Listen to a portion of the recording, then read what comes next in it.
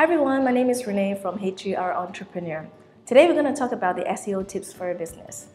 Now, have you been spending lots of money on advertisements, on SEM, on social media, and you're not seeing results? Now, one of the more cost-effective way is SEO, which is search engine optimization strategies. Now, for you to do well in SEO, there are a few factors that you have to consider. First of all, what are your keywords pertaining to your business? And outside, within the peripheral, what are some of the things that laymen would talk about in relation to your business? And these are keywords that you can potentially write content on so that you're able to rank higher on Google search.